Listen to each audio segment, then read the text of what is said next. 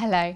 In this video, we're going to show you ways you can help your child develop their understanding of language using 3 information-carrying words. In earlier videos, we saw how children first begin to understand information-carrying words and showed how to help children understand instructions using 1 and 2 information-carrying words. Now we are going to use 3 information-carrying words in a sentence or instruction. You can have lots of fun with this and try introducing language at this level as you play or do everyday activities. First, we'll combine position words and objects. Look, Mummy's got toys. And I'm going to find, look, we've got Bob, and he's going to go do, do, do. He's going on the chair. Yeah. Bob is on the chair. Alison gives examples of the toy going in different positions around the room. Now she can check that Joshua understands the names of the items. Josh, can you show me the chair? Red.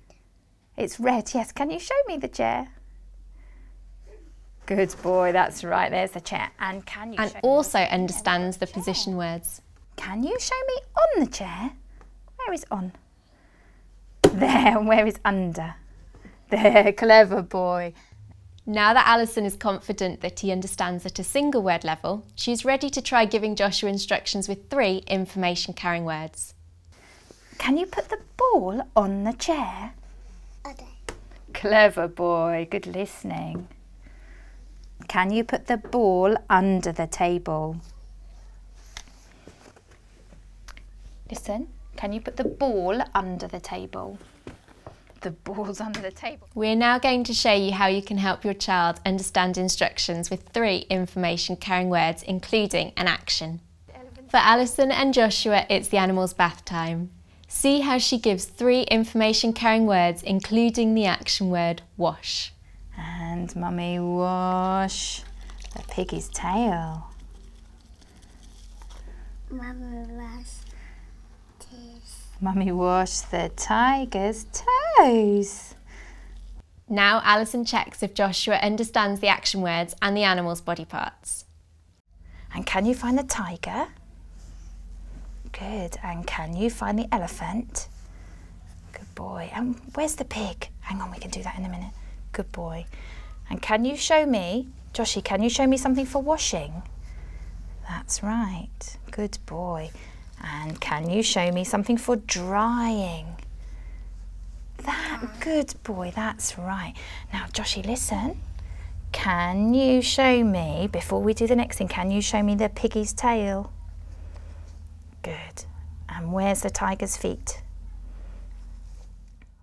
Once she's happy that Joshua understands the vocabulary, she's ready to combine the words in an instruction with 3 information-carrying words. Joshy, can you wash the piggy's feet?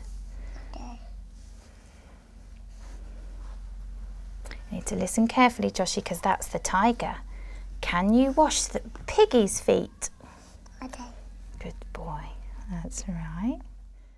Sometimes children do find this level of language hard, so you just need to show them again.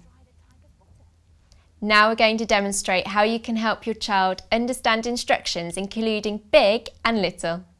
Jenny and Sebastian are playing a posting game. So for example, the big monster wants the apple. Ready? We like that. And the little cat wants the biscuit. Ready?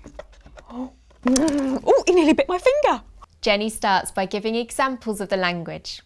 Next, she wants to check that Sebastian understands the vocabulary needed for the game. So, can you find me the banana? Excellent. And do you want to leave it there? And what about the cake? Brilliant, that one's there. And so we've got my friends here. Where is the little monster? There he is.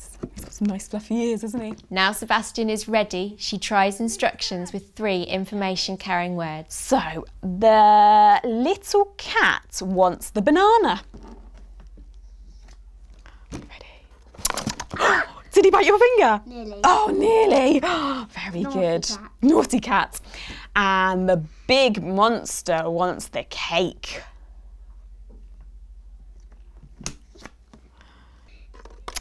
Excellent. Oh, he says yum, yum, yum.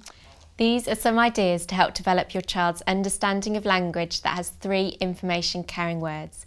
Maybe you can have a go at these instructions together.